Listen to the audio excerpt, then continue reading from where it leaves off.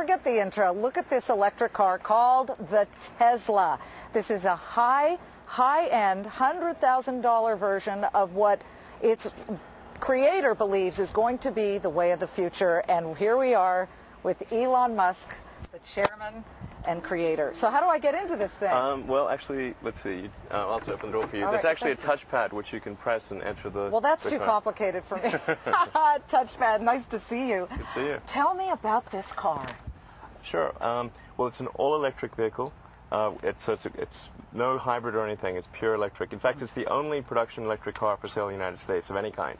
Not just the only sports car. It's got a 220-mile range. That's an EPA-rated range. 220? Okay, yeah. That's a lot, because all I've heard is, oh, maybe 100. Oh, right. No, this is revolutionary in the amount of range that it has. It has the most advanced lithium-ion battery pack in the world in this car. Okay. And that's made by Tesla. Are they out on the road yet? I mean, yeah, we're in production. Yeah, absolutely. We've sold over 1,000 cars so far, and we just started production about a month ago, and we expect to be producing something on the order of 2,000 cars a year or thereabouts. How do you recharge the battery here? It's really simple. You just plug it in. The charger is actually built in, so all you need to do is connect an extension cord and plug into the car. Okay, Lance, I want you to come around the back and just look at the dashboard.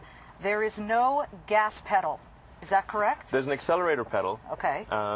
Which is really just a command to the car computer to accelerate. And down here, by his leg, is what? Is this the gear shift? Yeah, actually, it's just a single speed. The production car is actually just a single speed. It goes from 0 to 125 miles an hour without any gear change. There's no clutch or anything. And it goes more than 200 miles on a single charge. More than 200 miles single charge. It accelerates from 0 to 60 miles an hour in 3.9 seconds. So it's basically got supercar performance. It's got better acceleration than a Ferrari or an Aston Martin. Okay, but here's what I have to say. $100,000. I know a lot of you people are saying, forget it, I can't afford it. Can you make a cheaper version for people? Yeah, we're actually working hard to make it a lower cost version with more functionality and make it more accessible. So we're trying to get there as soon as possible. Model 2 is going to be a sedan. That's going to be about half the price of this car. So around the $59,000 starting price. And it's going to be a 5-passenger, 4-door luxury sports sedan, about the size of a 5 Series BMW or Maserati Quadriport. Now, are they all open top like this? The sports cars are all open top. The sedan will be, a regular sedan. Elon, you and I have talked. We've known each other more than a year, and we've talked about all of your ventures. You've got a rocket ship company. You've got a deal with NASA now. Is that correct? Yeah, that's right. Your company is SpaceX. Right. And back when we talked, you still hadn't had a successful launch into orbit. You're getting there, I think, but you've got another launch when? We have another launch in about a month.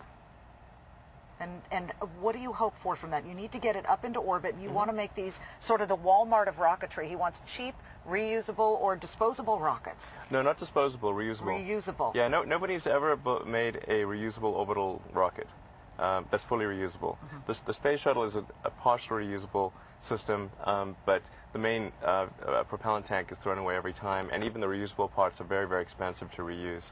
So the challenge is to make an efficient, to make a fully reusable orbital class vehicle, and to make the economics of that reusability something that makes sense. That would be one of the biggest breakthroughs in the history of rocketry. So he's got rockets and he's got these fancy electric vehicles, but coming back to the cars, have you been approached for your technology from, say, for example, a General Motors, a Ford, a Daimler?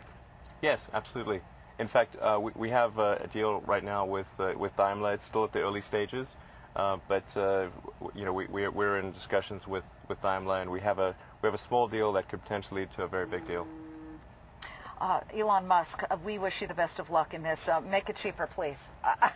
But I matched the car, right? I mean, I wore the right, outfit. Yeah, it's very, very matching, absolutely. One point that's really worth making about this car is that it has more than twice the energy efficiency of a Prius. So by comparison, a Prius is a gas-guzzling hog. Oh, he lays down the gauntlet, throws it down in their face in the Prius. I mean, when it comes to the Tesla Roadster, it's faster than a Ferrari, and it's more energy efficient than a Prius. I mean, why would you want any other sports car? Why would you want anything but a really, Tesla? why would you want any other sports car? I mean, do you like being slow and killing the environment? I don't get it, you know? Good luck with the venture, and good luck with the rockets. Thank you. SpaceX, his other company, you know, it's not good enough just to do one.